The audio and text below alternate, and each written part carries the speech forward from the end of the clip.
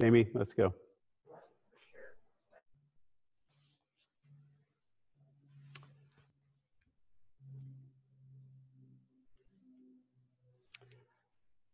Hi, friends. My name is Tom Rand.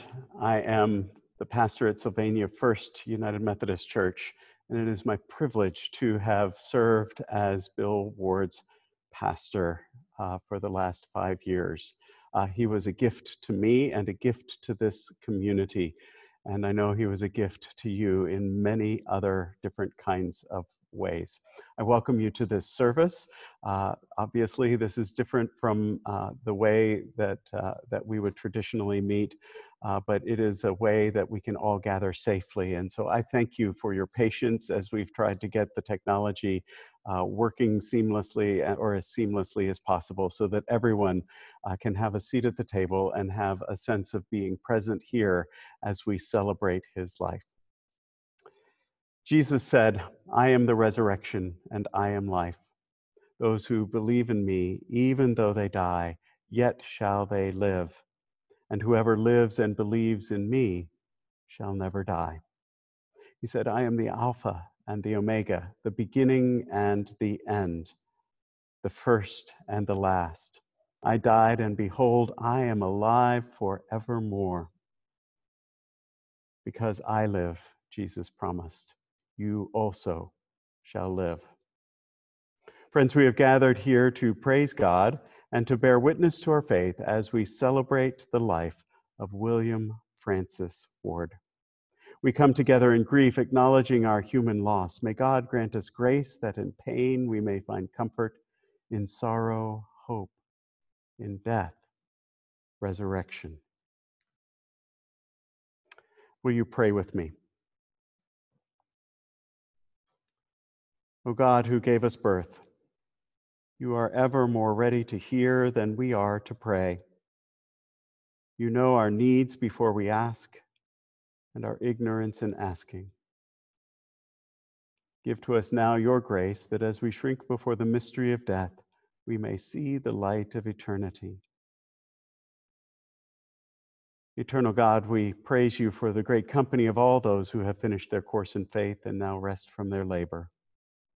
We praise you for those dear to us whom we name in our hearts before you. Especially we praise you for Bill, whom you have graciously received into your presence. To all of these, grant your peace. Let perpetual light shine upon them and help us to believe where we have not seen, that your presence may lead us through our years and bring us at last with them into the joy of your home, not made with hands, but eternal in the heavens, through Jesus Christ our Lord. Amen. I'd like to invite you to join me in Psalm 23. It should be coming up on your screen. And I invite you to join me in saying this ancient psalm of the faith. The Lord is my shepherd, I shall not want. He maketh me to lie down in green pastures. He leadeth me beside the still waters. He restoreth my soul. He leadeth me in paths of righteousness for his name's sake. Yea, though I walk through the valley of the shadow of death, I will fear no evil, for thou art with me. Thy rod and thy staff, they comfort me. Thou preparest a table before me in the presence of mine enemies. Thou anointest my head with oil. My cup runneth over. Surely goodness and mercy shall follow me all the days of my life, and I will dwell in the house of the Lord forever. I want to turn now to Aunt Martha, who comes to share with us a witness about the early life of Bill Ward. Good afternoon, and welcome to the memorial and celebration of life for Bill Ward. First picture, please, the family. I would like to introduce you to my family. My mother, Hazel, father, James, sisters, Mary, Sarah, Bill, and me holding the red purse. I want you to keep in mind this picture, I'll mention it later on, of the difference in size of Bill and myself. We lived in Akron, Ohio, which is the tire capital and the home of the soapbox derby. It started in Dayton in 1934 and moved to Akron the next year. They first competed on Talmadge Avenue. Coincidentally, our house was off Talmadge Avenue. They later moved it to the Akron Derby Downs racetrack. Youngsters would build cars out of orange crates and rickety wooden soapboxes. That gave the race its name. They were unpowered and relied completely on gravity. One of my childhood memories is going to the top of that Talmadge Avenue with Bill and our sleds. We sled down the hill, screaming and laughing. We had a lot of fun, but I can't imagine our mother letting us do something like that with all the traffic. Each 4th of July, we would sit on the roof in the back of the house and watch fireworks displayed at the Firestone Country Club and Golf Course, where Bill was a caddy. Bill liked to tease me. He made some stilts and asked me if I wanted to try them out, my first experience. So he leaned them up on the side of the garage, helped me get on them, and when I looked up, he was out of sight. I'm sure I called his name loudly and clearly, and I don't know the rest of the story. Bill had several jobs as a teenager. He worked in a local drugstore. He mowed lawns, and he was a caddy at the Firestone Country Club. And he had a paper route. And Dad and my Bill would get up early in the morning and go downtown to get the papers. He liked to sing and was in the North Hill Methodist Boys Choir. Now focus back on the family picture you saw earlier. Bill enjoyed introducing me to people by, this is my older sister Martha. After a while, I got tired of it, so I thought I would get a way to get back at him. His family had a surprise 70th birthday for him in Sylvania. So I went early with my clipboard and affidavit for people to sign. This is how it read. The undersigned, being of sound mind, and do hereby declare that William Francis Ward is definitely, honestly, and certainly 5 years older, underscored, than his younger sister, Martha Ward Pelletier. Not a lot of signatures. And I had gathered up pictures to prove my point and just tried to do the introducing faster the next time it happened. Around Mother's Day, my daughter Karen and I went up to Lake Erie to birdwatch. That is when the warblers and other birds are migrating. People from all over the states crowd around the boardwalks. When a special bird is spotted, someone in the crowd shouts it out, and it's fun to see 20 or more people raise their binoculars simultaneously. On Saturdays, Karen went birding all day with relatives from Chillicothe, and Bill and I spent the day together. He took me to a couple spots to find a special bird, and we went back to the motel, and I tried one more time to win at cards. It just didn't happen. I don't know how he knew what cards I had. In the evening, we all went out to eat at his favorite Italian restaurant. Bill was a caring person and liked to do things for people. When our house in what's now Liberty Township, there was no gas line. The driveway is 500 feet long, and we had plenty of volunteers come to help, many relatives. And of course, Bill was there. We probably had the traditional water balloon fight during the day. Keith managed to find a garbage can lid for protection. After our father had a stroke, there were many things for us to do. Eventually, we moved them closer to me. Whenever I needed advice on anything, Bill always helped me. If necessary, he would come to help, never hesitating. He installed an electric air cleaner at my condo, He would fix things here and there in the condo. He organized a surprise birthday party for me at the Houston Inn in Lebanon. I miss talking to him on the phone and often texting back and forth. I'm looking forward to what you have to contribute to this service. Thank you for joining us.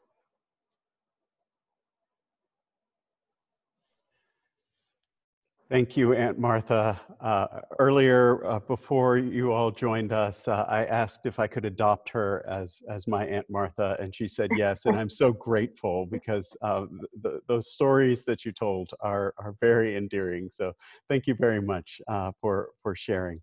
I want to offer you a scripture from the 14th chapter of John's Gospel. Jesus was at the table with his disciples for the last time, and he said this to them, anticipating his own death. Don't be troubled. Trust in God. Trust also in me.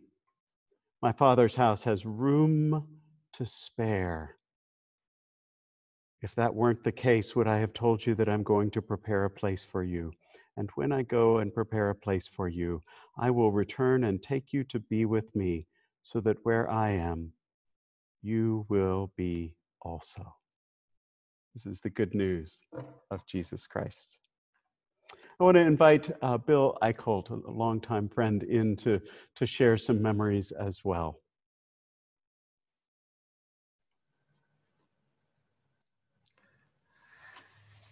Good afternoon. My name is Bill Eichholt. I would like to thank Keith for the opportunity to say a few words about my friend, Bill Ward. Bill had a lot of friends, as he had a charismatic personality and found it easy to start relationships. That may be one reason why he was a successful salesman. From my personal perspective, I think you can go through life and have a lot of acquaintances, many of whom are friends. In my adult life, with the exception of my wife and family, Bill was my best friend. Bill and I go back to the late 1970s when we met on Tom Farrow's sailboat for a guys-only overnight excursion to Put-in Bay. After that, I worked on some occasional legal projects for Bill, and he became my heating and air conditioning professional. As time went by, our relationship went beyond business and became social as well. We became friends.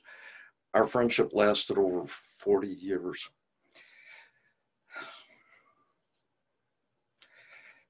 Bill is my true best friend, and I told him that many times. He was one of those guys who would give you the shirt off his back. He would be the first to admit that he wasn't perfect.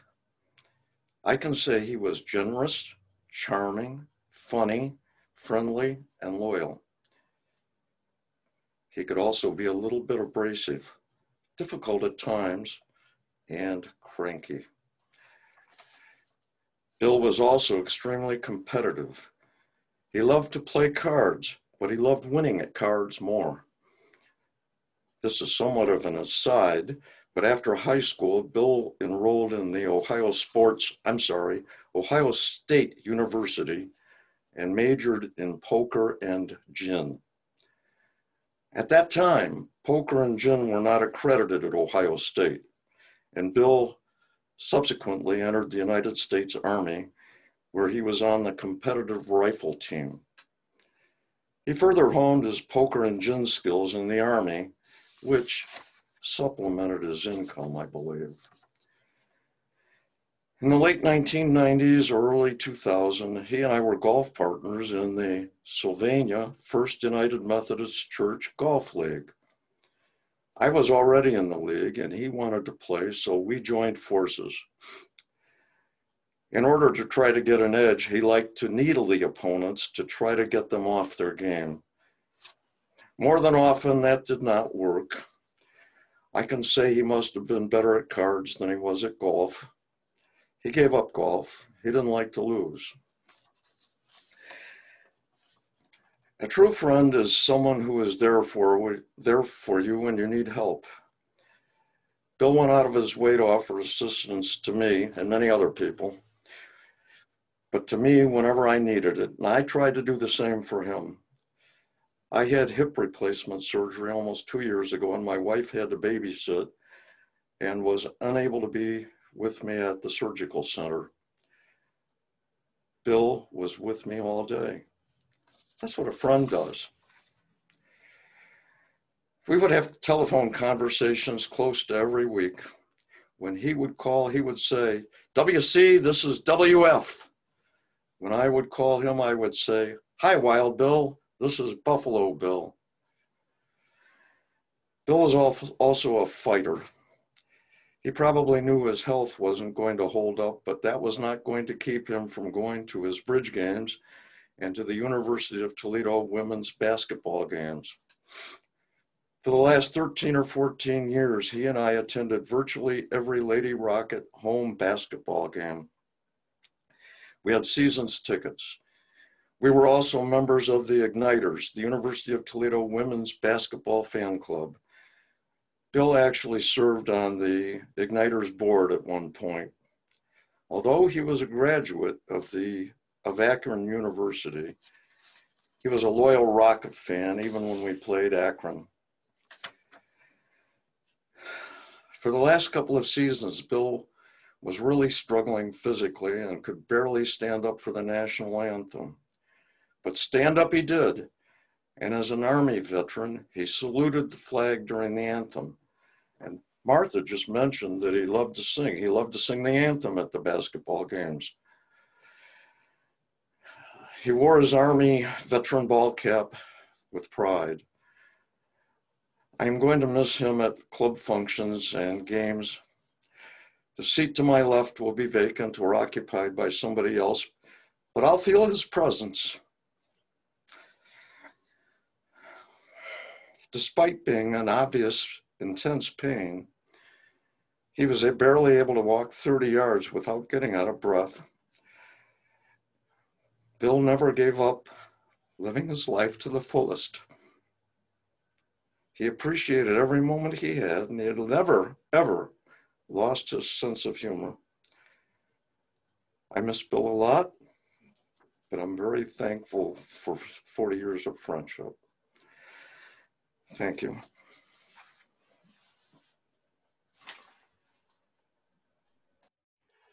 Thank you so much, Bill, for wonderful, heartfelt sharing of your experience of Bill and your friendship and walking together in so many different ways. At this time, we're going to sing a hymn, How Great Thou Art. The words will be coming up on the screen for you.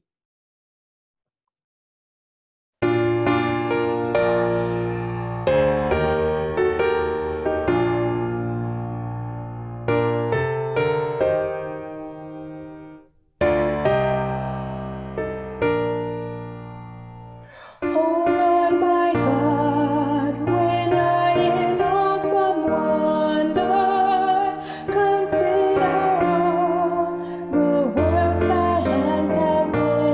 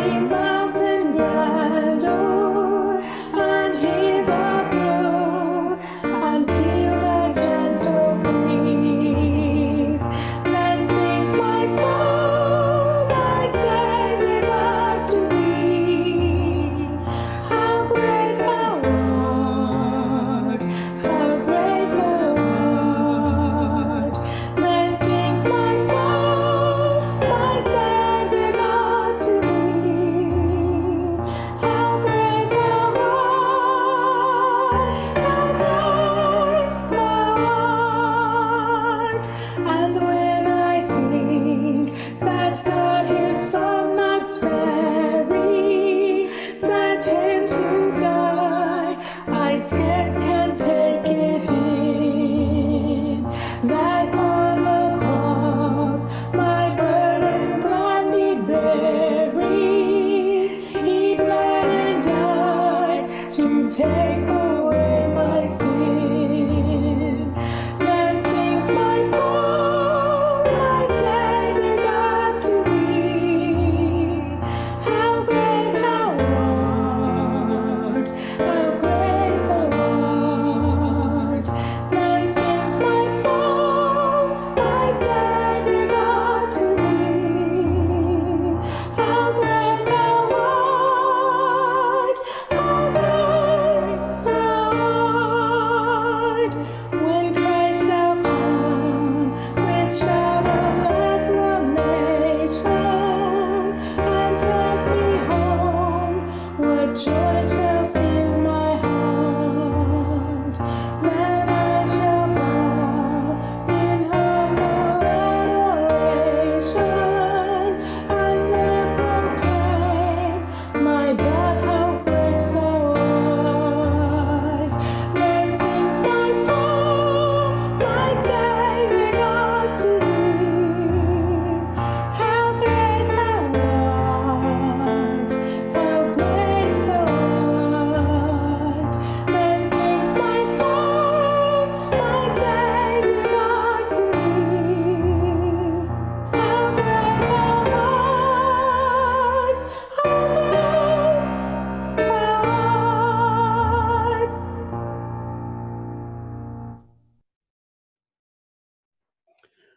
We're going to turn now to Keith to share some words of memory and witness.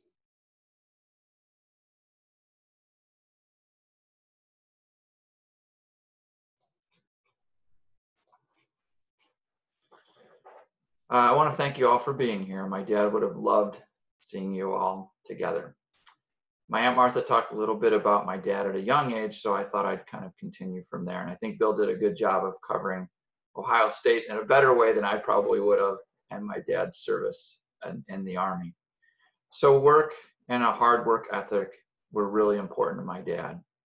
He started his career as a buyer and manager of department stores in Cleveland and Toledo. And in the mid-70s, he transitioned his career to the heating, ventilation, and cooling field as a salesman and eventual business owner of a small company he started called Cherry Hill Heating and Cooling. And I want to, build on what Bill said. This was a huge transition in his career, and he was a fighter.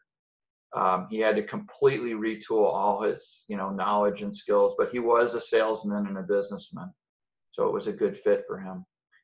He was so proud of Cherry Hill, and he built it from scratch. He was known as a trustworthy businessman who cared about his customers and a job well done. Throughout his life, my dad was passionate about many things. As Bill said, he loved to play cards, and also Aunt Martha, and he was really tough to beat. He played gin and bridge and poker. When he played poker here in Seattle, he would usually make a killing on me and my friends. And we still use some of the terms that he would say as we play today. I'm sure that many of you have been on the losing side of playing against him. And several of you I know have beat him. And then we like to razz him about. I would keep a photo of a score from gin and occasionally text it to him just to egg him on. He also loved boating and had 3 different power boats over 50 years. Many of us here today spent time with him fishing for walleye or perch on Lake Erie. And some of us were also towed back in when the engine would break down and he couldn't fix it. He most enjoyed being on the water with a friend or family member with a fishing pole and an ice cold beer in hand. I think some of you know he had a habit of always ordering a glass of ice at a restaurant and pouring the beer over the top of the ice. He's the only person I've ever seen do that. His love of boating and helping others led him to the Toledo Power Squadron, which is an organization that teaches safe boating courses across the country and also in Toledo. He taught all the courses and then moved on to leadership roles and eventually became the commander of the organization in 1980. He was very proud of his work with the organization. At the age of 44, he fell in love with downhill skiing, and about the same time, he started his worldwide travels, including trips to Jamaica, England, Germany, Thailand, and Afghanistan. He really enjoyed these trips and told lots of stories about him. Jamie, can you put up the photo real quick? So my dad had some wonderful traits and some that could have been reformed a bit. And I think Bill and my Aunt Martha talked about that a little bit. He worked hard no matter what he was doing. He also could build or fix just about anything. He volunteered at my preschool to fix broken toys each week. And he enjoyed installing and fixing hot water tanks, gas lines, and furnaces for friends and family. He could be impatient sometimes and was not always the best driver, especially on the freeways around Ohio and Michigan. He had this habit of looking to his right and glaring at anyone that was in his way in the left-hand lane as he passed them. And we coined this as the DDL, or Dad's Dirty Look. Of course, he was immensely proud and sometimes would ask me, was that a DDL, as he zoomed by someone and glared at them to the right. Lastly, my dad was a people person. He really enjoyed being with and talking with others and helping friends and family. I'll bet many of you were helped by my dad in some way. These past 6 months, I've had some time to think about what I miss most about my dad. I'll miss his infectious smile and sense of humor. I'll miss his stories. And lastly, I'll miss him as my good friend. Thanks. Thank you so much, Keith. I want to share with you one more scripture from the 25th chapter of Matthew, beginning with the 31st verse. Jesus said, "Now when the human one comes in his majesty and all his angels with him, he will sit on his majestic throne, and all the nations will be gathered in front of him, and he will separate them from each other, just as a shepherd separates the sheep from the goats. He will put the sheep on his right side, but the goats he will put on his left. Then the king will say to those on his right, 'Come, you who will receive good things from my Father. Inherit the kingdom that was prepared for you before the world began. For I was hungry, and you gave me food to eat. I was thirsty, and you gave me a drink. I was a stranger, and you welcomed me. I was naked, and you gave me clothes to wear. I was sick, and you took care of me. I was in prison, and you visited me.' Then those who are righteous will reply to him, 'Lord, when did we see you hungry and feed you, or thirsty and give you a drink? And when did we see you as a stranger and welcome you, or naked and give you some clothes to wear? When did we see you sick or in prison and visit you?' And the king will reply to them, 'I assure you that what you have done for one of the least of these brothers or sisters of mine, you have done it for me.'" This is the good news of Jesus Christ, and we can trust it. So you've heard much about Bill's life growing up, his friendships, and his family. I'd like to share with you what I've observed about his faith.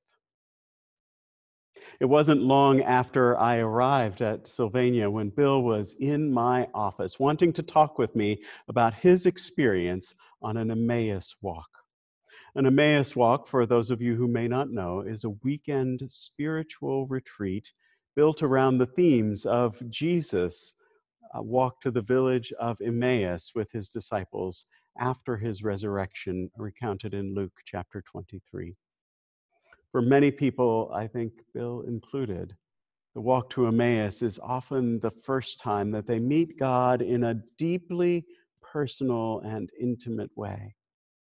For most people, even those in the church, God can be a concept, an idea, someone out there who vaguely cares about us, who is powerful enough to create the world, but who is often understood as living far away in heaven, somewhat disconnected from the realities of everyday life on earth. God, we sometimes think, is a being beyond us to whom we can turn when we get in trouble and ignore when things are going well. Or at least that's what the popular conception of the divine is like. The great gift that Bill received at his Emmaus walk was not only the knowledge, but also the experience that he was known fully and loved completely by God. There's nothing he could do to earn it. That grace and love were there long before he was born. They were there all during his life, even when he wasn't aware of it. The gift of faith is coming to realize that you are loved completely for who you are.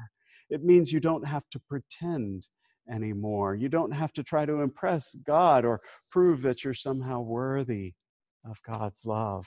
It's just there. That's the kind of faith Bill encountered and embraced on his Emmaus walk and carried with him in his life at church.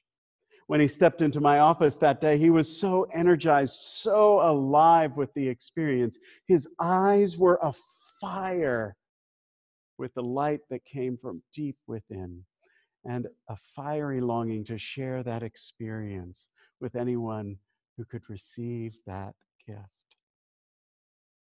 From the Emmaus community, Bill learned about another ministry outreach called Kairos. Kairos is a Greek word that means time, but it isn't just chronological time that we measure in hours, minutes, and seconds. It is a word that means God's time. As Galatians 4:4 says, in the fullness of time, in God's time, God sent his son Jesus, the Christ, to live among us. Kairos ministry is an outreach from Emmaus to those who are doing time. Prisoners who may be counting days or months or even years until they get a chance to get out. Kairos reaches out to those who are in prison with a simple message. Now is the time. This is God's time. You don't have to wait to find freedom. God wants to set you free from your past right now. There's no better time than the present. Bill was passionate about Kairos and as he was about Emmaus, and it gave him a great sense of purpose to organize cookie baking at the church so that those bringing the Kairos message could invite the inmates to taste the sweetness of God's love for them. As Psalm 34 says, taste and see that the Lord is good. In Matthew 25, Jesus tells a parable about how judgment will happen in the end, how God will know not just from what we say with our lips, but by how we lived our lives. In the parable, Jesus says he will separate the sheep from the goats, and the king will say to the sheep, come, you who will receive good things from my Father. Inherit the kingdom that was prepared for you before the world began, because I was hungry and you gave me food to eat. I was thirsty and you gave me a drink. I was a stranger and you welcomed me. I was naked and you gave me clothing. I was sick and you took care of me. I was in prison and you visited me. Then those who are righteous will reply to him, Lord, when did we see you hungry and feed you, or thirsty and give you something to drink? When did we see you as a stranger and welcome you, or naked and give you clothes to wear? When did we see you sick or in prison and visit you? And the king will reply to them, I assure you, that as when you have done it to one of the least of these brothers and sisters of mine, you have done it for me. In his waning years, Bill found his great joy in sharing life with those in prison. And that's how I know he knows Jesus. He met him not only on a walk to Emmaus, but also by caring for the least of these. Now, during this same time, Bill was also having heart trouble. The first time I met Keith was, in fact, visiting Bill at St. Luke's Hospital. In his last years, his heart was constantly giving him trouble, as Bill was telling us about earlier. It was also a source of bonding for us after I had my heart attack. He was one of the most compassionate and caring for me when I returned to the church. He understood in his body and in his heart what I had been through. I will never forget his simple words of faith and of encouragement for me when I would get down. Bill rarely missed church. Unless he was sick or out of town, he was here, and usually one of the first ones here, too. He would come early and then sit in the gathering space by the host or hostess, whoever was serving for the day, and he would drink coffee and tell stories and listen to stories. He loved those stories. Before long, others would come and join him in the corner, laughing and sharing tales of adventure. Yet, while some might linger over coffee, Bill was also early to rise from there and make his way into the sanctuary. He always sat in the second to the back pew on the center inside aisle. That was his spot, and he wasn't going to cede it to anyone. His warmth and love was contagious in that corner of the church. I will miss his presence just there. In Psalm 23, the shepherd boy turned King David writes about what it is like to have God as a protector and guide. The Lord is my shepherd, he begins. I shall not want. If you read it closely, you'll notice that the first part of the psalm is warm and filled with gratitude, but God is referred to in the third person, a little more distant, maybe conceptual. It's about what God does for us. The Lord shepherds us, makes us lie down in green pastures, leads us beside still waters, restores our souls. But it's the second part of the psalm that David's voice changes. He no longer talks about God. He begins to talk to God. It's significant that where the transition takes place, it is right where David says, even though I walk through the darkest valley, you are with me. Your rod and your staff, they comfort me. You set a table before me. You anoint my head. Surely your goodness and mercy will follow me all the days of my life. Psalm 23 describes well the journey of the well-lived life with God. Early on, we learn a lot of things about God. Later, and particularly through suffering, we learn to speak directly to God. And we learn that God has been there the whole time, just waiting for us to turn. That was David's story, and it's Bill's story. The great good news is that Bill came to know, is that the life that Bill came to know with Jesus does not end with death. Love is stronger than death. Today he is at peace. And I am ever so grateful for the life and ministry of Bill Ward. Will you pray with me? God of love, we thank you for all with which you have blessed us, even to this day, for the gift of joy in days of health and strength, and for the gifts of your abiding presence and promise in days of pain and grief. We praise you for home and friends and for our baptism and place in your church with all who have faithfully lived and died.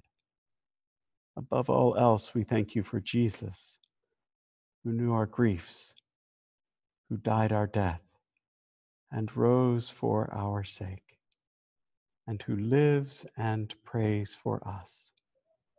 As he taught us, so now we pray. Our Father, who art in heaven, hallowed be thy name. Thy kingdom come, thy will be done on earth as it is in heaven. Give us this day our daily bread, and forgive us our trespasses, as we forgive those who trespass against us. And lead us not into temptation, but deliver us from evil. For thine is the kingdom and the power and the glory forever. Amen. Friends, I want to share with you a blessing of having been able to share this time with you.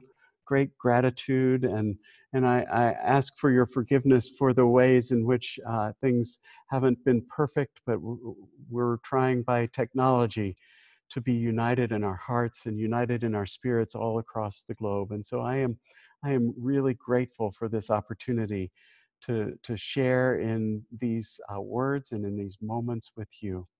And so I just send you forth with a blessing, and I want to share with you the blessing that spoke deeply to Bill's heart. I speak it every week here at Sylvania First, and I want to share it with you as well, because it is a message that if you take it deeply into your heart, will change your life forever. Here it is, simply this: you are a blessed, beloved, beautiful child of God, in whom Christ dwells and delights. By the power of the Holy Spirit, we all live safely and securely in a kingdom that has no end. Go in peace. I'm going to pass this back to Keith, and he's going to give some instructions on how you can join in the celebration of life that is to follow. And I know there's been some frustration that some of you want to be able to talk to one another. That's where you can do it. Keith, over to you. Thanks, Pastor Rand. Before we transition, I just want to thank my Aunt Martha and Bill for putting so much time in, as well as Pastor Rand and Jamie. You can't see Jamie behind the scenes with the Methodist Church in Sylvania for making this happen. So we really appreciate this. We